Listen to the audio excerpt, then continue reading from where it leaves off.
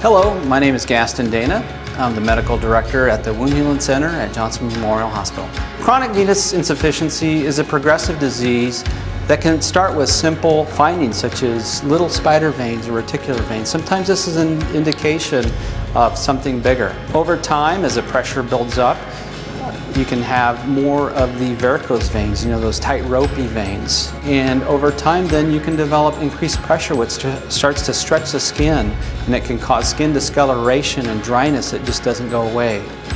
And the last stage is the venous ulcer that does not heal because of the pressure. Here at Johnson Memorial Health, we can perform a comprehensive vascular evaluation to look at your leg circulation and to see if you have any underlying chronic venous insufficiency. The most important thing is to find out what the problem is, to address the underlying problem, and in the case of chronic venous insufficiency, the treatment options are highly effective. Here at Johnson Memorial Health, we'd be happy to see you for management of your vein disease.